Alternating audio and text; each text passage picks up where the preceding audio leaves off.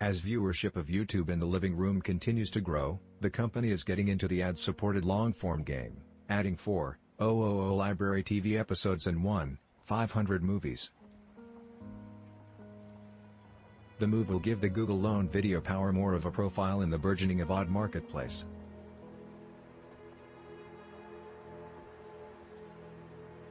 Fox, Universal, Paramount, Disney and Warner Media have all either acquired major AVOD services or launched their own, doing battle with Roku, Crackle and a number of others in the space.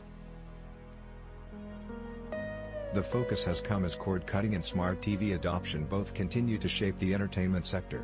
Advertising has long been the lifeblood of YouTube and its parent company, Alphabet, and the wind has recently been at the company's back. In the fourth quarter, YouTube reported a 25% year-over-year increase in ad revenue, to $8.6 billion. Series included in the new set of offerings include Hell's Kitchen, Andromeda, and Heartland. Movies drawn from the libraries of studios like Disney, Warner Bros. And Paramount include Legally Blonde, Runaway Bride and Gone in 60 Seconds. The film and TV titles are not exclusive, but they are available free and many are available in 1080p and 5.1 surround sound audio. Given YouTube's overall reach, the aim is to mobilize the new offerings as another way to entice viewers.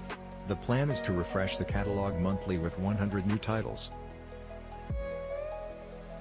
In December, according to Nielsen, YouTube reached more than 135 million people on connected TVs in the U.S. YouTube's new film and TV offerings are distinct from what can be found on YouTube TV, a full package akin to cable and satellite, only delivered via the internet.